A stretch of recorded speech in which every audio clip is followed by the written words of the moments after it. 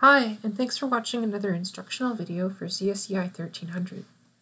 In this video, I will talk about how to use GDB through the command line in order to debug your code. GDB stands for the GNU debugger. You can use GDB to step through your code at a lower level in the registers and check for information as it is actually being processed line by line, similar to what you've seen with a visual debugger.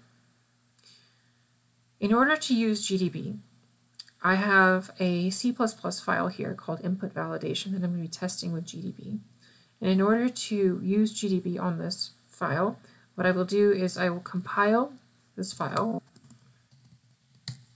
just as I would normally. I'm going to give it a name specifically called input, so that it's not just going to be any a.out. And I'm also going to be adding a -g command here, which is going to allow me to use GDB with a lot of different commands.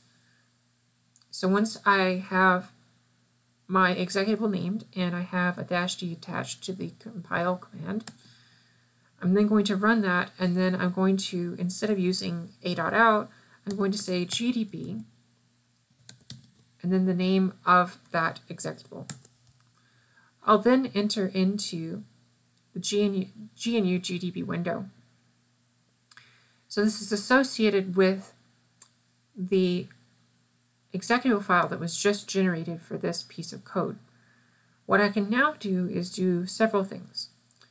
I can use a series of commands to access this information, and I can step through it one line at a time.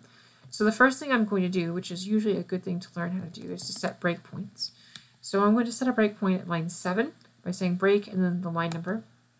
This is going to tell me the hex value for that line number, and it's going to tell me which file it's accessing at what line. In order to run the program now, I'm going to type run. It's going to start the program, and it's going to tell me at what line in the file I am where this breakpoint was set. So we've jumped into the code, and it stopped on line 7, similar to what we've seen before when we touch the red breakpoint icon. Now, if I wanted to print something inside of my code, I can do that by saying print in the name of a variable such as num. And what it's going to do is it's going to show me that it equals a value of 0 here. This can change as the code goes along. So say I wanted to set another breakpoint. I'm going to do that at line 9. And I'm going to show you what it looks like if I start to disassemble this. So I'm going to say the word disassemble, and I can actually look at the code here at a lower level in the register. And this is going to show you the commands as they are being accessed in assembly code. So if you wanted to step through your entire file and check the exact different things that's going on at the systems level, this is how you would do that.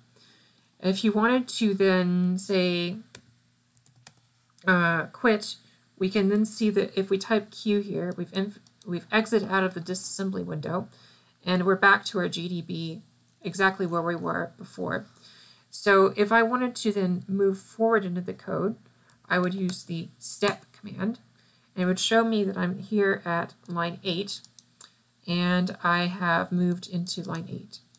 So if I do this again, and I now say the entire word, disassemble, I'm going to be able to see exactly where I am in the code through this arrow marker, which is represented here. And it's telling me that this is the instruction related to line 8 in the program where I'm at. So if I step one more time, it's going to then ask me for that number. So this actually is actually being processed. So this was right before this line got processed, and now we're actually going to ask the user for that command. And say I enter a value of 9, which is in the correct range that I'm looking for. It's then going to then go to an evaluation statement. If I then do disassess again, I'm going to see that I have now gone from this instruction down to this instruction through the pointer. So I've now moved a value into a register. Now, if I wanted to actually check that register, I could say info registers. And you could also say INFR for shorthand.